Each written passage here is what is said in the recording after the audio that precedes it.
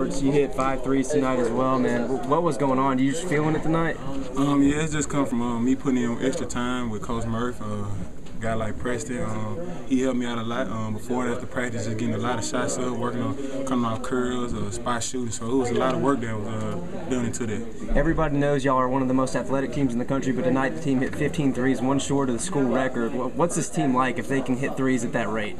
I mean, it's hard to guard us. We got a lot of elite players that can attack, a lot of guys that can shoot, inside guys, so it's hard to guard us. Team won the offensive